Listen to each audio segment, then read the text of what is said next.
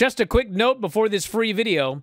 If you click like and subscribe, I'd be very thankful. We'll go back and rewind to the top of SummerSlam. The show opened with Liv Morgan retaining the women's world title, defeating, almost put Liv Morgan there, defeating Rhea Ripley in 15 minutes and 53 seconds after Dirty Dom turned on Rhea. I thought that was a great way to start the show.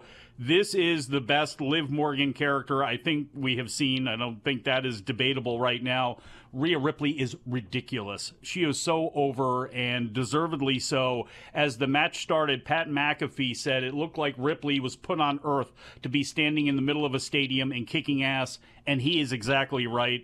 I thought the way the match was set up with Liv on the run early, and Rhea finally catching her, beating the hell out of her, having the tide turn when Rhea missed a spear and supposedly dislocated her shoulder, popped it out of the socket. She played it up the best that you can, trying to fake dislocating your shoulder and still working.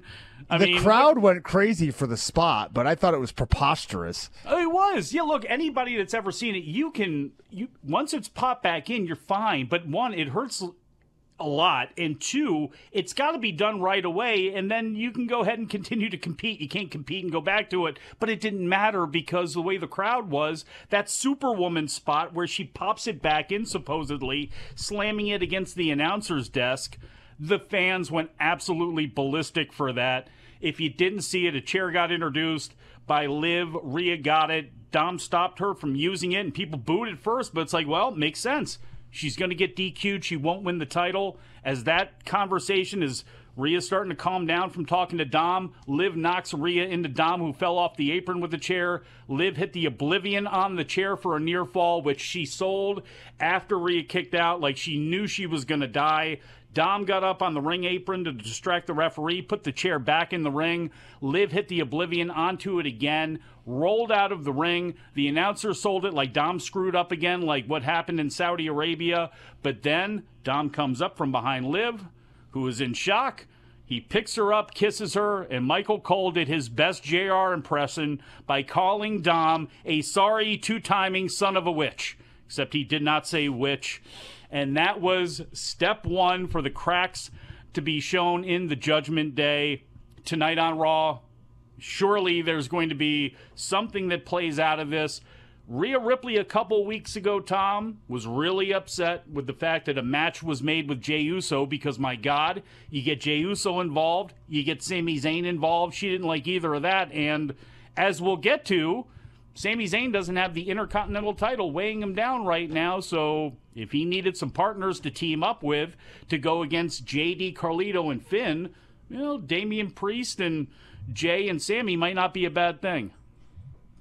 Yeah, I think the crowd is going to be really, really hot for Damian Priest as a baby face. Sami Zayn, Jey Uso, they don't have a whole lot going on, it doesn't seem. So might as well keep them up in that main event scene, and they can feud with the rest of the Judgment Day or whatever comes out of that. I see my camera is frozen, and on such a flattering picture of myself as I try to reconnect that, Braun Breaker won the Intercontinental title, defeating Sami Zayn in about 5.5 minutes. The match was scheduled to go longer, whatever happened. Apparently, I believe Fightful reported that. They did cut some time from it. It was the first of 3 title changes on the show. Didn't reinvent the wheel, just what it needed to be, which was a clear, clean victory for Braun. Finish came when Zayn went for the haluva kick, but Braun speared him. He then pulled the straps down, hit the ropes twice before hitting Sami with another spear, and that was that. So Sami, I have a feeling, is going to maybe be migrated into something going on there with the breakup of the Judgment Day, but when it comes time for Braun Breaker to defend his title for the first time, Tom, you think it's going to be against Ilya Dragunov, or do you think they have some sort of different opponent planned? Oh, I think maybe you throw in somebody like Bronson Reed, a big guy. We've seen Braun Breaker run through these smaller opponents a little bit. Why not give him a bigger guy where he can show off some more of his impressive power? LA Knight defeated Logan Paul in 12 minutes to win the United States title. kudos to the fan who brought the 1,708 days since Ohio State beat Michigan sign. I love that level of petty. Started outside on the floor where they brawled for a while before the match officially began. Logan Paul is a hell of an athlete, and now that he lost the title, he can go away. Surely he'll be back at some point, but Paul's entourage got involved, which included Machine Gun Kelly, who handed Paul brass knuckles. Paul climbed up on the apron, hit Knight with him, then he tried the buckshot lariat, but Knight blocked it and hit the BFT for the win. It is Knight's first title in WWE, probably not going to be his last. I thought it was a really good match. I will ask you this, too, because Cody had a very long entrance before it was time for him to come to the ring, and LA Knight had another long one. They've made a lot of cool changes, and I like when they do this every once in a while, but what do you think about these really, really long ring entrances coming from the parking lot? Well, at this point, I'm used to them because we get one from Cody Rhodes every week. We had obnoxiously long entrances from the Bloodline week after week. It would take sometimes Roman Reigns 8 minutes to walk down to the ring on SmackDown, which is great if you're a reviewer and you want to fast forward. But, I mean, if you're looking at it from a time management standpoint, it's pretty poor. The other thing that gets me is when somebody has to make a run-in and it takes them, a full minute to run down to the ring. It kind of kills it a little bit.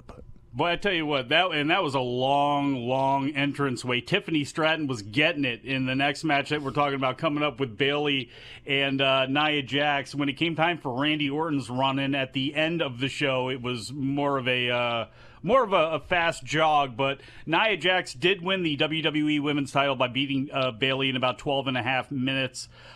This may have been the best singles match not involving Becky Lynch that Nia has ever had. It built really well to the spot where Tiffany Stratton's music hit and she ran down to the ring with the briefcase. Bayley knocked her off the ring apron before she had a chance to do or say anything. Bayley then got a near fall on Nia before Jax hit 2 power bombs and 2 annihilators for the victory. Tiffany and Nia obviously celebrated together.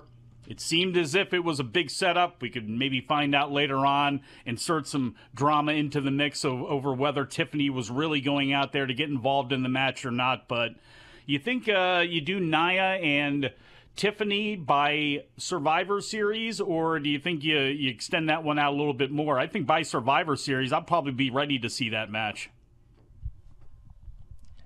I would prefer that they stretch it out a little bit more. I know they want to, it seems like, get this title on Tiffany sooner rather than later, but I'd like to see it go a little bit longer where she's not even necessarily chasing, but just not where she's the champion. She's not the best wrestler that they have. She's not the best, most polished female act that they have. She might be one of the most over, but I think she could use a little more seasoning before they give her the title. It'll be interesting. Plus, come on, Nia Jax rules. The new Nia Jax, the new Brian Alvarez approved Nia Jax. Now he switched his tune. Be interesting to see if she loses that title. And he switched his tune? Well, he just is saying that she may be in the best shape she's ever been in, and this is the best Nia that he has ever seen. That's what he's saying. Hey, I don't know. Can't disagree there. My queen. Sheamus was judged on whether his matches are hard enough to deserve a Mark's Hard Lemonade, and that was kind of a wacky commercial. It was nothing like the Manscaped commercial, which involved Baron Corbin, Apollo Crews, Otis, Maxine, and Tozawa. You want to describe that for the people? Well, I'd like to back up. Are we to believe that Mike perhaps was taking one of these blue pills when he was mixing up this lemonade? As a Mike, I can neither confirm nor deny that. No. No. I don't. This segment with Otis and the Manscaped was something else. It was like this show. Like this segment is really... He fakes like he's going to go Things are getting a little bit hairy. Yeah, he pulled it out like he took the device, which... Yeah, the device. He pulled out the shaver Not, you know. I don't know. That didn't look like a shaver to me. It looked like a personal massage device or something like that somebody would pick up somewhere. But he took it. The name of one of their products, Mike, I don't know which one he had, but the one for your genitals is called the lawnmower. Is it? Hey guys, did you love this clip? If so, you should join our channel. Just hit the join button, and you'll have full access to every single show that we do. Wrestling Observer Live, Wrestling Observer Radio, The Brian and Vinny Show, all of them in full HD, full length, plus archives of all of your favorite shows. Click join today and don't miss out.